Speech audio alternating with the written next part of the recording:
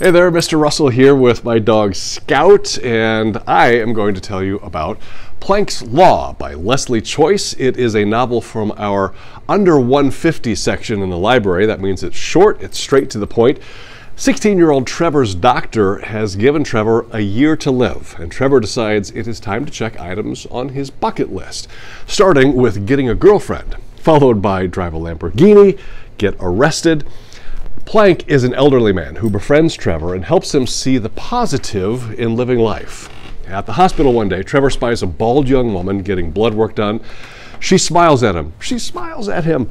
Thanks to Planck, Trevor finds the courage to go back to the hospital and find the young woman. It takes 4 or 5 days, but eventually he meets Sarah and they become more than friends. With an uncertain future, Trevor weighs all of his choices, more than most 16-year-olds ever have to do, but he's learning to appreciate what he has, including his new 93-year-old friend, Planck. Check out Planck's Law by Lesley Choice.